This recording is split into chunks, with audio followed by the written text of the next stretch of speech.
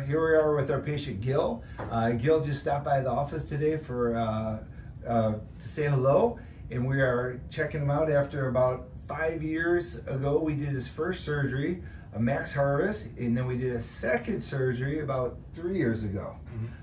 Gil came into the office when he was about 23 years old, so a young guy, and he was concerned about his hair loss, and he was obviously focused on it as all of us who lose our hair are. And when he came in, he was searching for FUEs and different procedures, and then he decided to do it with us because he was looking for density. Right. Did I get that all about right? Yeah, pretty much. Are you happy with what we did for you? Yeah, you know, absolutely. I did come in at a really young age and, you know, pretty much bald, absolutely no hair at all. You know, after the first surgery, I did get a good amount of density out of that, and definitely after the second surgery, definitely helped fill it in. So, how do you feel? You know, everyone tells me I look younger now than I did when I was 20 years old, so that's awesome. Good, yeah. It's an unbelievable difference when you see the before photos. It's such a change because he literally like had pretty much nothing in the front here. And your family and friends, what are they saying to you? They say good thing I did it. Yeah. Okay. Yeah. And has it changed your confidence level or changed your, you know, dating life or anything like that? I'd say so, yeah. I mean, I used to wear hats a little more than I do now, and definitely more confidence, you know, when it comes to, I guess, the flirting with girls and stuff like that. 100%. For sure. Confidence level 100% higher now. That's great. That's great. And now, are you using Propecia or Rogaine?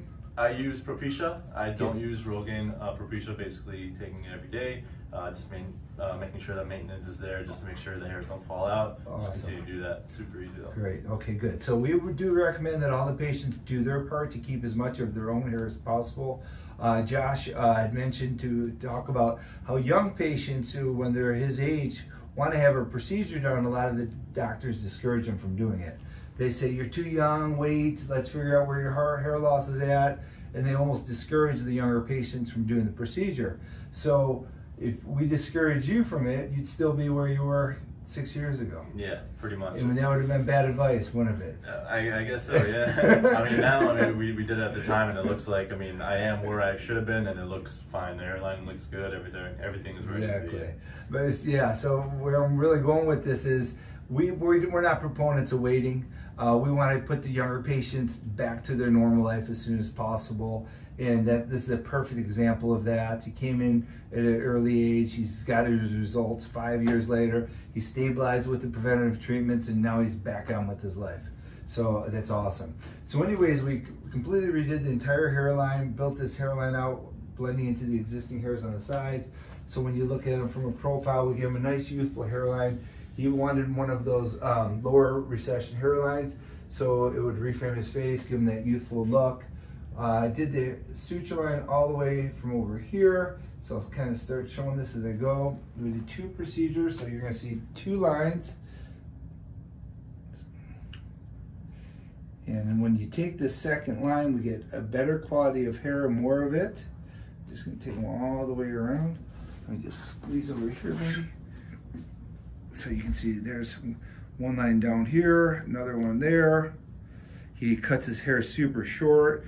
As you can see, what is this, like a 2 guard, 3 guard? 3, yeah. 3 guard, you can see nothing. And then here's the other side over here. It just came out awesome. It really fits you nice, man. Reframed the face nicely, looks nice and natural. Suture lines are undetectable, just a great result. It came out awesome. Thank you. So what do you say to the guy sitting at home who's thinking about doing this? It's on the fence. If you're on the fence, I mean, I definitely don't regret it. It's definitely a great experience. Dr. Bolton, you know, is one of the best in the business. So definitely the procedure itself, super easy.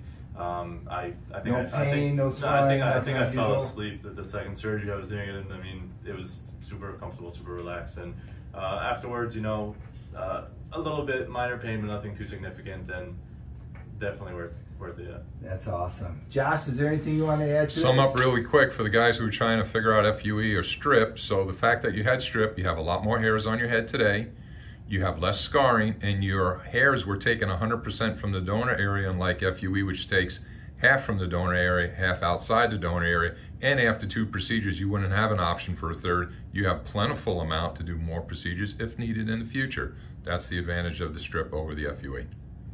Yep, awesome. Congratulations. Thank you, Thanks for Doctor. doing the video. Appreciate it. Thank you.